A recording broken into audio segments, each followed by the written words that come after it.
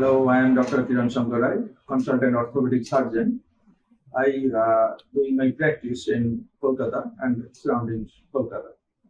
So, after any kind of any fracture in the upper limb or in the lower limb, some things you have to know that what the thing you have to do and what thing you don't have to do.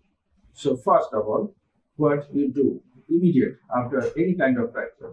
So, first thing, if there is any cloths or kind of bangles or kind of bands you are wearing in the upper limb or in the lower limb, you have to remove these things immediately. Second, rest the limb. Rest by any movement, any kind of things, you have to rest that limb over that. Third, ice compression. You have to apply ice on the fracture side to reduce the swelling and to reduce the pain, immediate pain. And second thing, fourth thing is to elevate the limb. Elevate means you have to rise the limb. Rise to reduce the swelling again. So this is most important.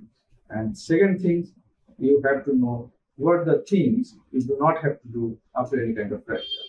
So first, you do not apply any kind of irritants or any kind of marks, any kind of things that you used to do in the work practice, like in a kind of rural area. You have to do like cow dung somewhere. Sometimes we have seen that the patients are using line of home remedies, medications, but do not apply these kind of things.